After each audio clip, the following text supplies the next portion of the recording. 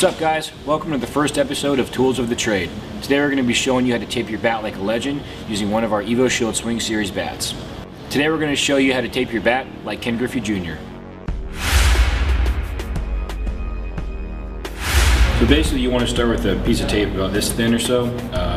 Griffey makes kind of some X's on his bats and it's with a really thin piece of tape. So this is about how big you want it to get. Basically you're just going to start it right down here at the knob.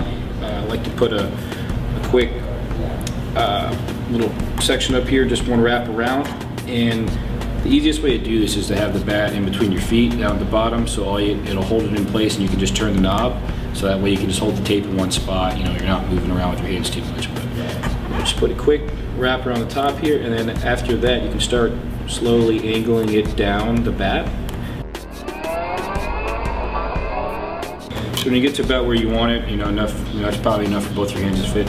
We're going to take the tape at the top here and we're going to wrap it around the top a few times, just like this. And then you're basically going to do the same thing. You're going to start slowly angle it back up, and you're going to take it all the way back up the same way you came, just going in the opposite direction. And then when you get to the top, you're going to loop it around one or two more times, really your preference. And then you just take the tape, rip it, and that's your bat tape.